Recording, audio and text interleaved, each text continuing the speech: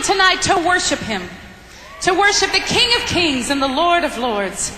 His name is Jesus, and we believe that he is alive and well and right here with us tonight. Do you believe that?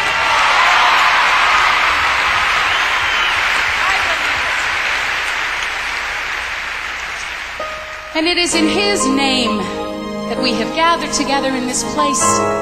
When we gather in his name, he promises to be in our midst and to equip us with the strength and the power and the hope to do what he has called us to do. The crowds have lined the narrow street to see this man from Galilee. He's just a carpenter, some say, and he's leading fools astray. And yet many kneel to give him praise. And in his eyes they glimpse the power that sees the hearts of all men. And he knows his Father's mind.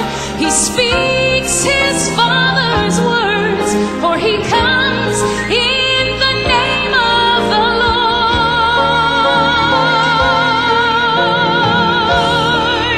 And there is strength in the name of the Lord.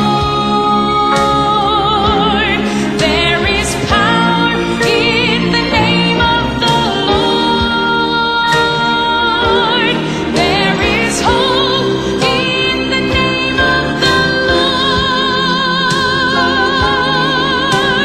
Blessed is he who comes in the name of the Lord.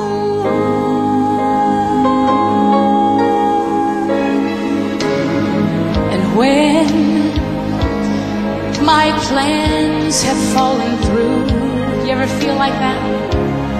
And when my strength is nearly gone, and when there's nothing left to do but just depend